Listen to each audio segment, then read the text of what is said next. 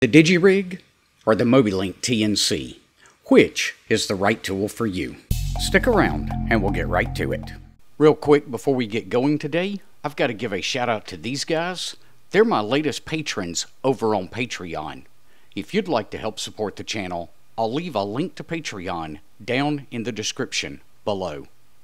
So I recently swapped out the Mobilinkd TNC for the Digirig in my 2-meter EDC kit for one specific reason, and that reason was I couldn't work VARA with the Mobilinkd TNC.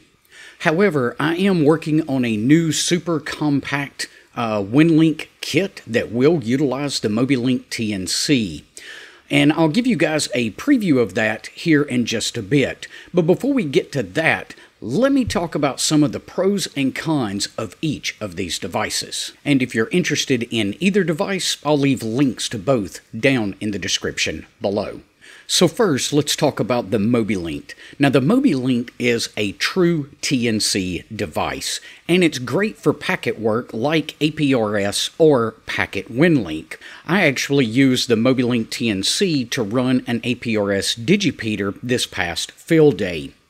It's super compact, includes Bluetooth, and the battery can last for hours. When I was running that APRS digipeater on field day, I actually ran that for 27 hours and never had to recharge the Mobilinkd TNC. It can be used with your computer or your Raspberry Pi or even your cell phone.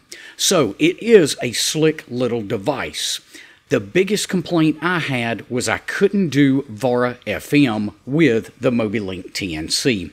It can be a little bit more frustrating to get configured. You got to figure out if your HT likes simplex or multiplex PTT.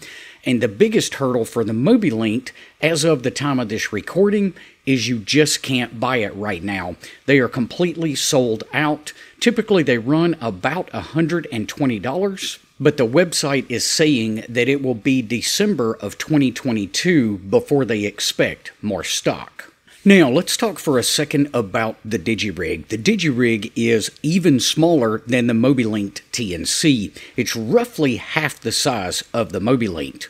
It is a sound card, but it also has a serial connection that can be used for programming HT radios and cat control if your radio has cat control abilities. There's no batteries to worry about having to recharge on the Digirig, and most importantly for my use case, it will allow me to do VARA FM.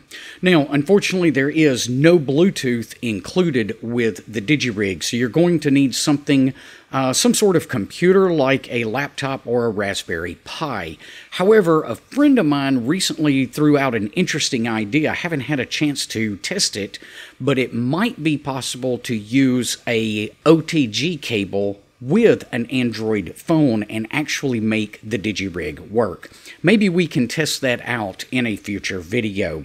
The biggest complaint I have with the Digirig is it's bulkier because of the cables. So I really like the trimmed down small package of the Mobilinkd, but if I want to do VARA with my 2-meter everyday carry kit, the Digirig is the only solution that's going to work. The Digirig will run you about $60 for the main unit itself, and then you'll have to add whatever cable or cables you need. Those cables typically run somewhere between $15 and $30, and they have them available for a lot of different radios on the market. So everything from the Baofeng all the way up to some of the Yaesu radios like the 817 and 818. Dennis, the creator of the Digirig, is really good at bringing out new cables. He just introduced a new one for the Yaesu radios that have the threaded headphone jack. So which one of these devices is better? Well, that depends on your objectives. What do you want to accomplish? You just need to pick the right tool for the job. I've got 2 separate kits that I am working on, one being my primary EDC kit, and in that one I'm going to use the Digirig. In the new super compact kit that I'm working on, that one is going to incorporate the Mobilinkd TNC. Hey, speaking of that new super compact kit, let's jump over to the workbench and take a look at that. So we're not going to go through this bag completely. I just wanted to show you a few of the items that I'm including in this new kit. So here are the basic components. We've got the Mobilinkd TNC3 on the right. We've got the Android phone here in the middle and the FT5D on the left. And these three will work in conjunction with each other to allow me to do WinLink using the Woad app. And I don't know if you guys are familiar with the Woad app or not, but I'll leave a link to that down in the description below as well. And also it has APRS Droid installed on this. Now, I am an iPhone guy, so this Android stuff is a bit new to me. I've played with Android in the past, but not very much.